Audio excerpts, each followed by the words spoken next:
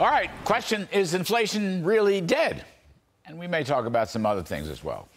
Let's bring in the great Sandra Smith, co-anchor of America Reports, and Mr. Wonderful, Kevin O'Leary, chairman of O'Leary Ventures, Shark Tank investor, and author of Cold Hard Truth on business, money, and life. Thanks to both of you for coming on. I'm going to have to give you a longer intro for me. I know. What's up with Keep up with Kevin. Well, we're going to do your show afterward. We're leaving a lot on the table. Yeah, it really is. I don't know.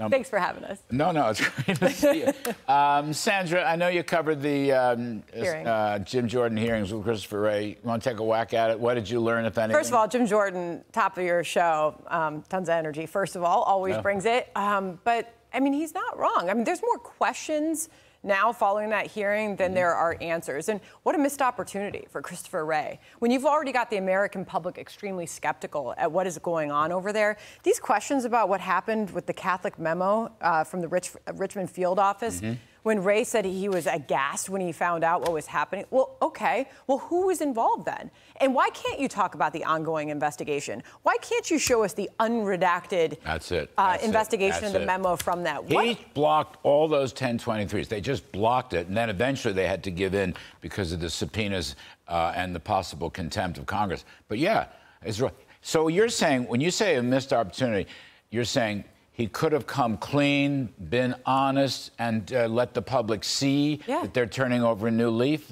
But of course, that never happens, does it? And talking about the findings of the classified documents in the ballroom, the bathroom, or whatever the line was about Trump, where Jim Jordan had to step in and say, "in the garage," referencing the Biden documents. Christopher Wray went on to say the idea that he's biased against conservatives, and this was on our show, is somewhat insane. Oh, really? Somewhat insane. Somewhat insane. Of course they're biased against conservatives. Of course they are. That's what this is all about. That's what this is all about. Kevin O'Leary, I know you're not directly involved in any of this stuff.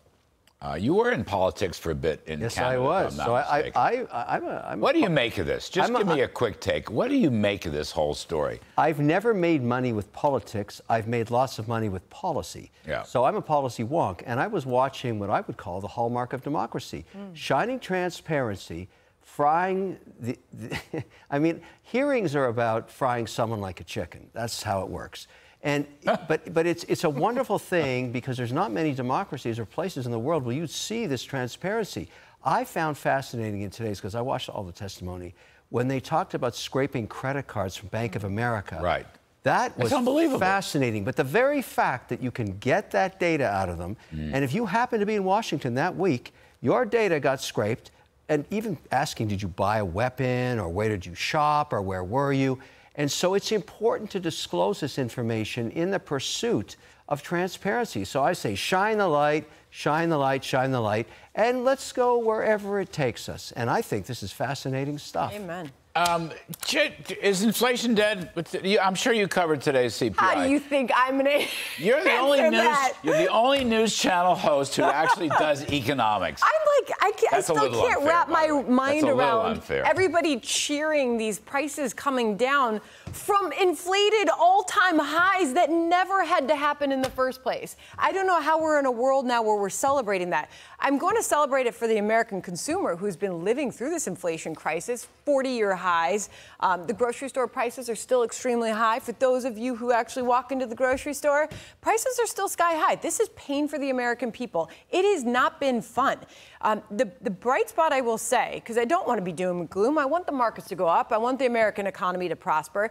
Bright spot is wages are finally kind of coming up a little bit. And if we can get wages to rise faster than the prices, then we're going to be in a winning before the Fed destroys the economy. This is the outstanding thing. Because you know the Fed doesn't like jobs. They don't like people working. The Fed doesn't like a low unemployment rate because they think that causes high inflation. People working are very bad in the Fed. I mean, they have their tenured civil service He says jobs. The Fed's got it all wrong. They don't have to inflict all this economic pain on the American people just to cure the inflation crisis. Here's what institutional investors Thank you. That was a good translation. You know what? That's just what I was trying to say. I listened to you, Larry. Kevin, is inflation dead? What do you make of what Sandra was translating for you? I mean, she's right, but here's the way the Fed looks at it now, and here's the way the market's looking at it over the next 2 weeks. The Fed will raise again 25 basis points because they still look at only core. And core is not near where they want it to be yet. So, but what it has thrown a really interesting debate open to is the September hike. Because if you're a bull right now and you're managing money and you're thinking about positioning for the end of the year, you're saying to yourself, wait a second, the market's thinking 90% probability of July, 25 bips, but now down to 20% for September. Now, is our terminal rate going to end up at 575 in perpetuity? I can show you dozens of times in history in the American economy where terminal rates between 6 and 7 have been phenomenal economies. And we're going to end up short of that. That means equities go higher at the back end of the year. There's nothing wrong with the 5% Fed funds rate. No, not at all, Larry. We had 5 to 6 throughout the... You remember many of these periods. The 90s, for example, was a period when rates were even higher than this, and it was a fabulous bull market. The 80s, as inflation came down, rates were stubbornly high, and we had a fabulous bull market. Because, look, actually, you know what? We're going to talk. You're going to make everybody rich in the next segment by giving your investment strategy. Oh, yeah. So I don't want to steal anything from that. Sandra, can I just ask you, you interviewed today former Governor Chris Christie. Thanks to him for coming on the show. I'm not happy with him because all he does is attack Trump. Nothing wrong with attacking Trump, but he just attacks Trump because he attacks Trump. There's no policy to it. Well, you'll notice that what I pressed him on. Did you ask him about the George Washington Bridge fiasco when he tied up the bridge and so forth? I didn't, like but I'm well aware that many people say if this is a guy to fix the economy, he should be tested and pushed on that. Missed opportunity, going back to our original point. Chris Christie. The one thing I did press him on was the economy. If you put a Google search out there for Chris Christie and the economy right now, he hasn't made his pitch clear. I know. On what he's going to do. I know. You know, he did his tenure as governor did start in 2010, right, as we were sort of middle of the financial crisis, right? So he can point to a significant drop in the unemployment rate in his state. A lot of improvements happened, but a lot of it was because we were coming out of the financial crisis. But he was touting growth, okay?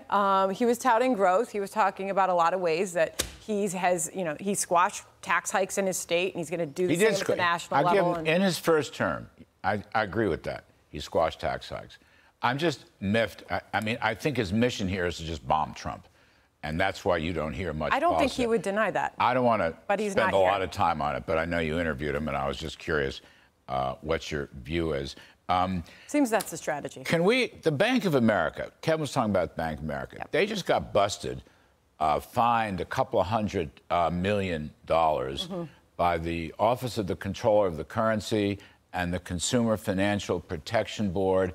They got caught. They debanked certain accounts. A lot of people think they're conservative accounts. And also they created fake deposit accounts.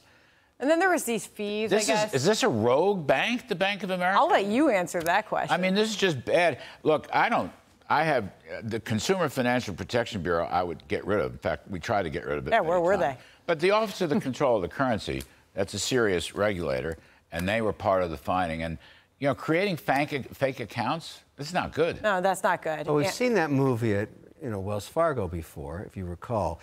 But this is a rounding error. I mean, for Bank of America, it's sort of it's not even a scandal. It's sort of a contained fine. It hasn't seemed to hurt their reputation, but their name came up again today, as we just discussed in the FBI. Yes. Frying. Yes. And so that's not a good look for a bank.